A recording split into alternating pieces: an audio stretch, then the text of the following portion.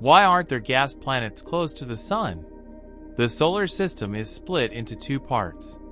The inner part consists of Mercury, Venus, Earth, and Mars, while the other four make up the outer part.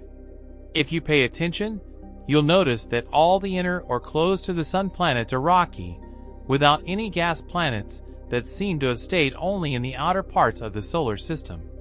And the reason for this starts with the formation of the solar system when the Sun was still very young and much hotter than we see it now. This meant that only rocky materials could withstand the heat and brightness without evaporating, but it also meant that these planets ended up small with weak gravitational fields. The weak gravitational field prevented these objects from attracting hydrogen and helium, leaving only rocky spheres in the first four planets. As for the outer ones, they managed to retain the gases that formed them and attract more hydrogen and helium, reaching the size and composition they have today.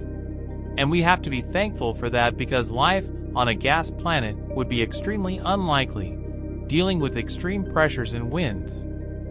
If you enjoyed this video, don't forget to subscribe to the channel for more content.